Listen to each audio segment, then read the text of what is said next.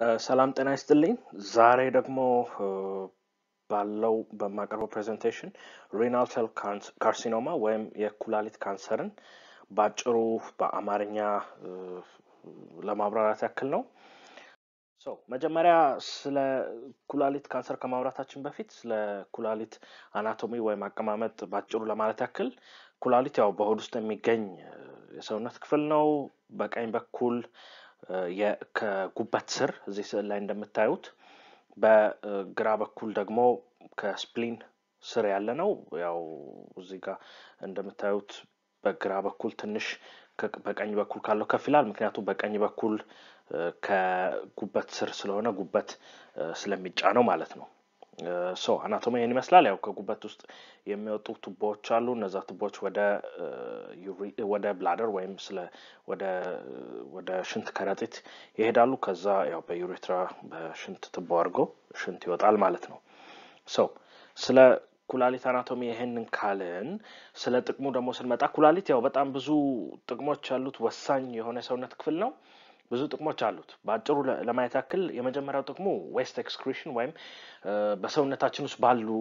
አስፈላጊ ውህደቶች የሚፈጠሩ ትርፈ ምርቶችን ከሽንት ጋር አርጎ የሚያስወግድ ኦርጋን ነው በተረፈ ዋተር ሌቭልን ባላንስ ያደርጋል ያ ማለት የሰውነት የውሃ መጠንን ይቆጣጠራል ለምሳሌ ሰውነታችን ብዙ ውሃ በማያገኝበት ጊዜ የውሃ መጠንን ለማካካስ የሽንት ምርት ይቀንሳል ማለት ነው በተረፈ የደም ግፊትን ይቆጣጠራል የኩላሊት ህመም ወደ ደም ግፊት ችግር በተቃራኒው ደግሞ የደም ግፊት ችግር ኩላሊትን ሊያሳምም ይችላል ማለት ነው ስለዚህ ደም ግፊትና ኩላሊት በጣም የተጣመሩ ነገሮች ናቸው ያንን ማወቅ ያስፈልጋል አራተኛ ጥቅሙ ለምሳሌ ሆርሞን ፕሮዳክሽን ነው ያ ማለት ኤሪትሮፖየቲን የሚባል ነገር በማምረት የቀይ የደም ህዋስ ምርትን ያግዛል ቀይ የደም ስሮች ወይም red blood cells የምንላቸው በእንግሊዘኛ ኦክሲጅንን በሰውነት ውስጥ በማመላለስ ወሳኝ ሚና የሚጫወቱ ህዋሶች ወይም ሴሎች ናቸው ለዚህም ነው የረጅም ጊዜ ወይም ክሮኒክ የኩላሊት ህመምተኞች የደም ማነስ ሊያጋጥማቸው የሚችለው ዩዥዋሊ የደም ማነሱ ያን ያህል ሲሪየስ አይደለም ሲቪር አይደለም ያን ያህል የከፋ አይደለም ነገር ግን የደም ማነስ ችግር ያጋጥማቸዋል ኦፍ ኮርስ ትሪትመንቱ እንዳልኩት ቅድም ኤሪትሮፖየቲንን በመውጋት ያንን የደም ማነስ እንትን ማለት ይቻላል ማለት ነው ማከም ይቻላል በተረፈ የካልሲየም ሜታቦሊዝም ላይ የኩላሊት ሚና ወሳኝ ነው አገን የረጅም ጊዜ ወይም ክሮኒክ የኩላሊት በሽተኞች ክሮኒክ ሪናል ፌሊየር ያለባቸው ሰዎች ካልሲየም ብሎም ያጥንት መሳሳት ችግር ሊያጋጥማቸው ይችላል ምክንያቱም ካልሲየም ለአጥንት በጣም ወሳኝ የሆነ ሚነራል ስለሆነ ማለት ስለ ዛሬው ዋናው መልእክታችን ስንመለስ ስለ የኩላሊት ካንሰር ምልክቶች ምንድናቸው የሚለው ነገር ላይ ስንመጣ አብዛኛው የኩላሊት በሽተኛ ምንም አይነት ምልክት ሳያሳይ ለረጅም ጊዜ በጤና ሊኖር ይችላል እና by the time diagnosis በሚደረግበት ሰዓት already በሽታው በጣም ከተስፋፋ በኋላ የመገኘት ቻንሱ ሰፋ ያለ ነው ማለት ነው በዚህ ምክንያት ለረጅም ጊዜ ምንም አይነት ችግር ሳያመጣ ሊቆይ ስለሚችል ወይም ደግሞ የሚያመጣቸው ችግሮች ያን ያህል ሲሪየስ ስላልሆኑ ለምሳሌ የክብደት መቀነስ የሃይፐርካልሲሚያ ቅድም የካልሲየም ሌቭልን ይቆጣጠራል ብያለሁ ኩላሊት ስለዚህ የካልሲየም ሌቭል ከፍ ማለት በደም ውስጥ ማታ በላበት መቸገር ድካም የመሳሰሉት ምልክቶች ሊኖሩ ይችላሉ በጣም ቲፒካል እና በጣም ወሳኝ የሆኑት ምልክቶች ምንላቸው ሄማቱሪያ በደም ውስጥ ደም መኖር ፍላንክ ፔን በጎን በኩል ቅድም አቀማመጡን አሳይቻለሁ በጎን በኩል በሆድ ውስጥ በጀርባ በኩል ከወገባችን አካባቢ ማለት ነው ያለ ፔን ሲኖር ፍላንክ ማስ ደግሞ በዛው አካባቢ ላይ እንደ እጢ በመታሰሱበት ሰዓት ፓልፔት የምታደርጉት የምትዳስሱት አይነት እብጠት ወይም ሬዚስታንስ ሲኖር ነው እነዚህ ሶስት ወሳኝ ምልክቶች 10% በሽተኞች ላይ ብቻ ነው በአንድ ላይ የሚገኙት እና ያ ትንሽ ዳያግኖሲስን ትንሽ ሌት እንዲሆን ያደርገዋል በጊዜ በሽታው እንዳያዝ ሊያደርግ ይችላል ያ ደግሞ ኦፍ ኮርስ የራሱ የሆነ ችግር ያመጣል በጊዜ በተገኘ ቁጥር የተሻለ የመዳን ቻንስ ስላለው ማንኛውንም አይነት ካንሰር እንደዛ ነው ሶ ወደ ዳያግኖሲስ ወይም ወደ ምርመራው ምን አይነት ምርመራ መመርመር አለብን ስንል ሽንትን ቼክ ማድረግ አለብን ምክንያቱም እንዳልኩት ቅድም ሽንት ውስጥ ደም አለ ወይስ የለም የሚለው ነገር ቼክ ማድረግ ኦፍ ኮርስ ሽንት ውስጥ ደም አለ ማለት የኩላሊት ካንሰር አለበት ማለት አይደለም አንድ ሰው ነገር ግን ያንን ማሰብ ያስፈልጋል ሌሎችም ነገሮችን በመጠቀም ማለት ነው ሌሎችም ምላቸው ነገሮች ኦፍ ኮርስ ደምን ቼክ ማድረግ ያስፈልጋል የኩላሊትን የስራ አክቲቪቲ የሚያሳዩ ዩሪያ ክሪያቲኒን ምናምን የሚባሉ የመሳሰሉ የላቦራቶሪ ውጤቶች አሉ እነሱን ማየት አልትራሳውንድ ኦፍ ኮርስ ኪድኒውን በአልትራሳውንድ በማየት እዛ አካባቢ እጤ ያለ ወይስ የለም ካንሰር አለ ወይስ የለም የሚለውን ነገር ማየት ያስፈልጋል በደንብ ጠንከር ያለ እንትኖች ሲኖሩት ምልክቶች ሲኖሩና በደምና እንዳልኩ በሽንት በአልትራሳውንድ የሆነ ነገር በመናገኝበት ሰዓት ደግሞ ኦፍ ኮርስ ሲቲ ወይም ኤምአርአይ የመሳሰሉ ምርመራዎችን እናደርጋለን እዚህ ጋር ይሄ ሲቲ ኢሜጅ ነው የሲቲ ስካን ነው እዚህ ጋር ቀኝ ኪድኒ አለ እዚህ ጋር ግራ ኪድኒ አለ እዚህ ጋር እንደምታዩት እቺ ጠቆር ብላ ያበጠችው ነገር ካንሰር ሆናት ማለት ነው ስለዚህ ይሄ ጀስት ለምሳሌ ያክል ነው ኩላሊት ካንሰር እንደዛ አይነት ለየት ብሎ ሆሞጂነስ ወይም ለየት ያለ ምልክት ላሳይ ይችላል ሲቲ ማለት ነው ይሄ ጀስት ለምሳሌ ያክል ነው ሶ ወደ ህክምናው በምንመጣበት ሰዓት ዋናው የህክምናው መፍትሄ ቀዶ ጥገና ነው ነገር ግን ይሄ በጣም ኮምፕሊኬትድ እና የተወሳሰበ ኢሹ ነው ያምለው ለምንድን ነው የኩላሊት ካንሰር በአራት ስቴጆች የተከፈለ ወይም በአራት ምድቦች የተከፈለ ነው ስቴጅ 1 ምንለው ሌላ ቦታ ያልተስፋፋ ኩላሊቱ ላይ ብቻ የተወሰነ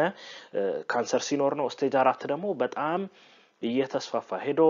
የኩላሊት ካንሰር ብዙ ጊዜ ወደ አጥንት ወደ አካባቢው ወዳሉ ሊምፍ ኖዶች ወደ ሳምባ ወደ ጉበት ወደ ብሬን ወይም ወደ ጭንቅላት ሊስፋፋ ይችላል ስለዚህ በጣም በተስፋፋ ቁጥር ሌሎች ቦታዎች ላይ ሜታስታሲስ ነው ማለት ሌሎች ቦታዎች ላይ በተስፋፋ ቁጥር ትሪትመንቱም እየተወሳሰበና ውጤታማነቱም እየቀነሰ ይመጣል ማለት ነው ስቴጅ 1 እንዳልኩት ኮምፕሊኬትድ ያልሆነ ኩላሊት ላይ የተወሰነ በሚሆንበት ሰዓት ቆርጦ ማውጣት ነው ሌሎቹ ያው ራሱን የቻለ ይሄ በጣም ረጅም ዲስከሽን ሊደረግበት የሚችል እንት ስለሆነ ማወሳሰብ አልፈልግም ነገር ግን ህክምናው ላይ ወሳኝ ሚና የሚጫወተው ቀዶ ጥገና ነው በተረፈ የኩላሊት ካንሰር በብዛት የሚይዛቸው ምን አይነት ሰዎች ነው የሚለው ነገር ላይ ስንመጣ ሲጋራ ማጨስ በኩላሊት ካንሰር የመያዝን እድል ይጨምራል ሲጋራ በጣም ብዙ አይነት ካንሰሮች ላይ የሚጫወተው ሚና ስላለ የምታጨሱ ከሆነ ማቆም ይመከራል ለኩላሊት ካንሰር ብቻ ሳይሆን ለሳምባ ካንሰር ለጉሮሮ ካንሰር ለሌሎችም አይነት ካንሰሮች ከበድ ያለ ሚና የሚጫወት ነገር ስለሆነ ሲጋራ ማጨስ ጥሩ አይደለም ምንም ጥያቄ የሌለው ነገር ነው በተረፈ ውፍረት የራሱ ሚና እንደሚጫወት ነገራል ደም ግፊት ቅድም እንዳልኩት የራሱ ሚና ሊጫወት ይችላል ደም ግፊትና ኩላሊት ከባድ የሆነ ጥምረት ስላላቸው ሌላው ልክ እንደ ሌሎችም ካንሰር እንዳብዛኛው ካንሰር ጄኔቲክ ወይም የዘር ሚናም እንዳለበት ይታመናል በቤተሰብ ውስጥ ማለት በእህት በወንድም በእናት አባት በመሰል በጠበብ ባለ ቤተሰብ ለዚህ በቅርብ ቤተሰብ ውስጥ የኩላሊት ካንሰር ያለበት ሰው በእሱ የኩላሊት ካንሰር የሚያዙ ስታቲስቲካሊ 2.8 እጥፍ እንደሆነ ነው የሚነገረው ስለዚህ ያ ጄኔቲክስ ቤተሰብ ውስጥ ከሌለበት ሰው አንፃር ይሄ ሰው የመያዝ ቻንሱ 2.8 ይሰፋል ማለት ነው ስለዚህ ይሄ የሚያሳየው ዘር ወይም ጄኔቲክስ የራሱን የሆነ ሚና እንደሚጫወት ነው በተረፈ የኩላሊት ካንሰር ያለበት ሰው ፕሮግኖሲስ ወይስ ምን ያህል ጊዜ ሊኖር ይችላል ምን ያህል ህይወትን ያሳጥራል ወደሚለው ጥያቄ ስንመጣ ኦቨርኦል በአቨሬጅ ኩላሊት ካንሰር ያለባቸው ሰዎች ቢያንስ 2 አመት በአቨሬጅ እንዳልኩት በአማካይ ቢያንስ 2 አመት እንደሚኖሩ ነው እንትን የሚለው ግን ቅድም እንደተናገርኩት ስቴጁ በሽታው ከምድብ 1 እስከ ምድብ 4 ወይም ከስቴጅ 1 እስከ ስቴጅ 4 ስለሚከፈል ስቴጅ 1 ላይ ያሉ ሰዎች በጣም ረጅም ጊዜ መኖር ቻንስ ይኖራቸዋል ስቴጅ 4 ላይ ያሉት ደግሞ በጣም ሲሪየስ በሽታ ነው ማለት ነው ይሄው እዚህ ጋር ስላይዱ ላይ እንደምታነቡት ለምሳሌ ስቴጅ 1 ላይ ዳያግኖስ የሚደረጉ ሰዎች ከ5 ዓመት በላይ የመኖር ቻንሳቸው 96% ሲደርስ ኦፍ ኮርስ ትሪትድ ከሆኑ ነው ሲደርስ ስቴጅ ላይ 4 ላይ ያሉ ሰዎች ደግሞ ዳያግኖስ ሲደረጉ ስቴጅ 4 ላይ ያሉ ሰዎች ደግሞ 5 ዓመት የመኖር ቻንሳቸው just 23% ብቻ ነው 3/4ኛው 5 ዓመት እንኳን አይኖርም ማለት ነው ዲስፓይት ትሪትመንት ትሪትድ ቢሆንም ስለዚህ ያው ሪላቲቭሊ ሲሪየስ ሆነ በሽታ ነው ኦፍ ኮርስ በጣም የባሱ ካንሰሮች አሉ እንደ ጣፊያ ካንሰር ወይም ፓንክሪያቲክ ካንሰር ለምሳሌ በጣም የባሰ በሽታ ነው ከኪድኒ ካንሰር አንፃር ይሄን ይመስላል ጀስት ለኢንፎርሜሽን ያክል ኪድኒ ካንሰር ወይም ይሄ ኩላሊት ካንሰር በአውሮፓ ውስጥ ለምሳሌ ቼክ ሪፐብሊክ ውስጥ በጣም በስፋት እንደሚገኝ ይነገራል ሰሜን አሜሪካ ውስጥም ከዓለም አንፃር በብዛት እንደሚገኝ እናውቃለን ኦፍ ኮርስ አውሮፓና ሰሜን አሜሪካ ዳያግኖሲስም ላይ ወይም ምርመራም ላይ የተሻሉ ናቸው ትሪትመንትም ላይ የተሻሉ ናቸው ስለዚህ ያም የራሱን ሚና ይጫወታል ማለት ነው በተረፈ ሌሎች ፕሬዘንቴሽኖች እንድሰራቸው የምትፈልጓቸው ይሄን በሽታ ኤክስፕሌን አድርግልኝ የምትሉት ነገር ካለ ኮሜንቱ ላይ ሰጀሽን ወይም ኮሜንት ላይ አስተያየት ብትሰጡ ያንን ነገር ለማድረግ ፈቃደኛ ነኝ ስላዳመጣችሁኝ አመሰግናለሁ መልካም ቀን